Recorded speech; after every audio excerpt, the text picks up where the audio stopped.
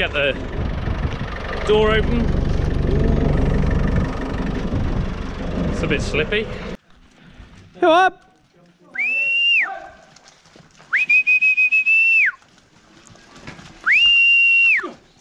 Go up.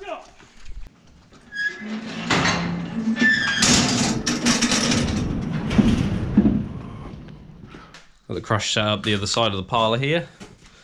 Basically what we do is we run the cows through the milking parlour and then set the crush on the exit doorway there, and we do that with all the cows, and then all the rest of the stock we set up on this yard.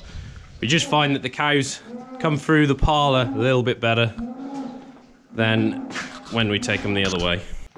Good morning everyone, welcome back to the channel. If you haven't already, don't forget to hit that subscribe button and turn them notifications on.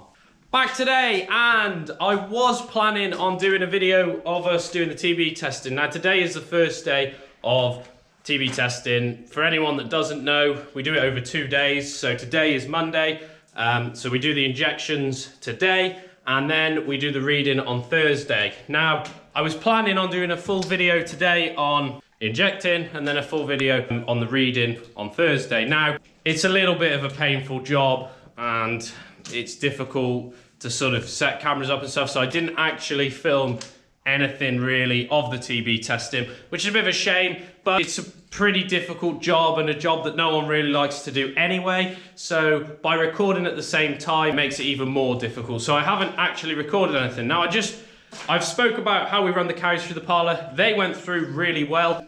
As anyone that milks cows know, they're used to going through the milking parlour. Now it's probably not the best idea because, well, for one reason, there's a little bit of muck in here, so I've got to have a clean up.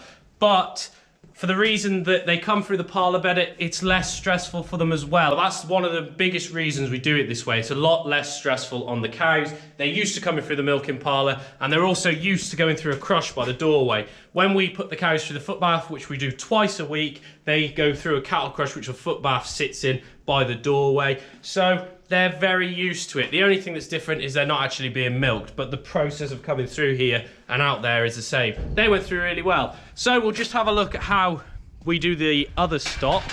So the crush is set up behind me here on the other yard. This is where we move it to. Now, it takes us a couple of minutes just to move the crush around, but it makes the job a lot quicker. We sit the crush here. We've got a door just on that side to stop them coming through here. And then we've also got this gate here. I'll just swing this around if I can, like so. And then that goes against the crush like that. Now we chain it up there. And basically that creates a really good handling area for the cattle. One disadvantage of this handling area is it's a little bit enclosed. It's a little bit dangerous because up here, one of the problems we get, the cattle will push up this passageway and you'll find that they're quite difficult to get out, so sometimes we have to go round and come through that door. There is escape routes over the gate there, so we tend to sort of stay over that area. Obviously you're pushing the cattle in there anyway, so they go through. All the cattle have gone through really well today, and we're just hoping now that we get a good day on Thursday when we do the readings. Everything crossed that we get no reactors or anything, and we have a really good test. But only time will tell on that one. We've not actually had any cases of TB on the farm here for 3 years now. 4 years ago, we had a spout of 5 cows. 5 cows went down. Well, there were 5 reactors, 2 of them coming back as having the lesions. The other 3 had nothing, which was a bit of a pain when they come back, they've reacted, but they haven't actually got anything. But before that, we've had 5 clear tests. Now, our TB situation has been very good on the farm, apart from that one test, since we stopped growing maize. Now, this could be linked. We believe it's linked. We believe that the maize used to bring a lot of badgers into the area. You would see a lot more badger activity around our area when we had the maize in the ground. Ever since then, we've not had as much trouble. If you look at the statistics, you put it down to the maize. Now, that was one of the biggest factors for stopping growing maize. Another reason was we weren't really getting the crops later on. The weather was making it harder work. And then there was the issue with harvesting it in the back end. Now, we do all our work ourselves, as you would have seen from the channel. We do all our own silaging, all our own combining, ploughing and sowing, everything. But maize drilling and harvesting, we didn't do ourselves. So we were relying on contractors as well as you've seen, the setup on the yard, contractors want to turn up here at milking time, they can't do it. So it was more of a pain, it was costing us more to grow than what we were returning. So we decided, scrap the maize off, have a bit more grass, try and just make a bit better quality silage, but also supplement what the maize was giving us in the winter with a dairy blend, which we would put in the parlour, in the dairy cake, or in a blend in the feeder wagon. We haven't done the feeder wagon for a few years. My job now, it's currently, we started testing at 9:30, finished by 12 o'clock, so it didn't take too long. It's 10 to 2 now, so I've got the parlour to clean out. It's Monday, so I've got the foot bath to set up, so I've also got some littering to do. So what I will probably do, get on with these jobs. We'll catch up again with putting the foot bath up. I sort of want to keep you guys all updated with the jobs that we do, and everyone knows TB testing is quite a big job, so let's keep them crossed. Right, let's get this gate open here. Oh, it's actually tied properly, but let's just get the door open. It's a bit slippy. Oh yeah, we also had a cow decide to jump this gate earlier. We swung across the middle of the yard there and bent the wheel a little bit.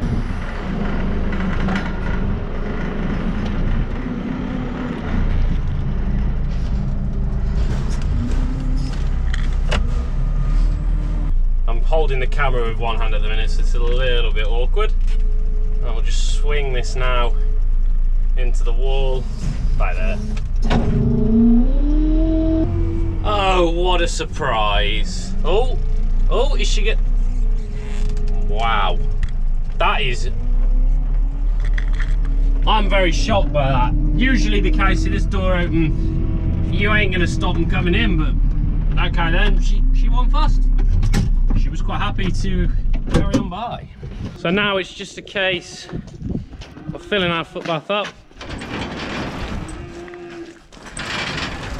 So you'll get a pretty good idea of how this whole system works. We don't have any races or anything out on this yard, so this is the best way we found of setting the foot bath up. The cows have got no other exit route out of the milking parlour, so you know that they'll have all walked through it, they'll all add a couple of steps in the foot bath. It's brilliant, it works really well.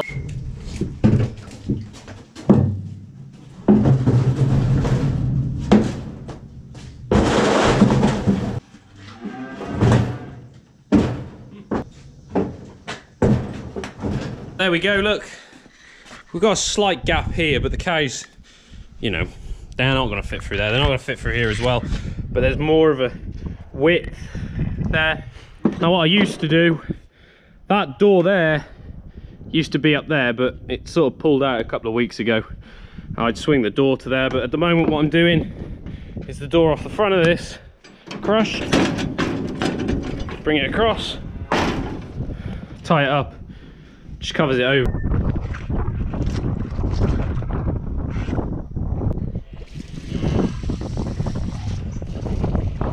There we go. That's filling. So usually the foot bath takes about 15 to 20 minutes to fill, depending on the water pressure. If the cows have been drinking, it takes a little bit longer.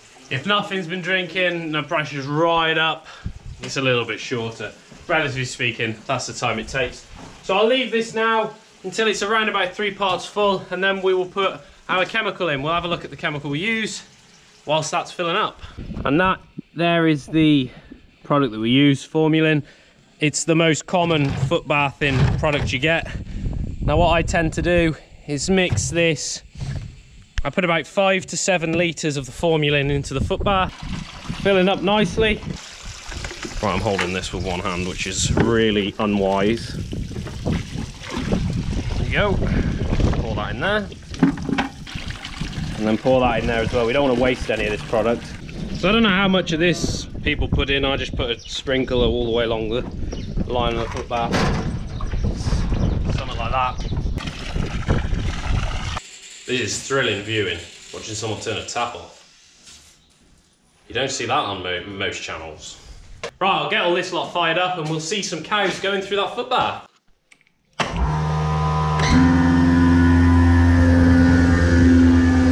we are. Maybe a milking video one day. but just not yet.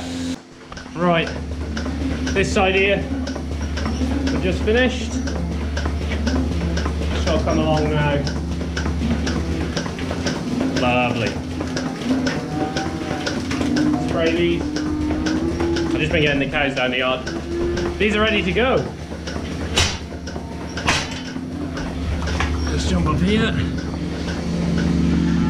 Okay, wait. Look at that.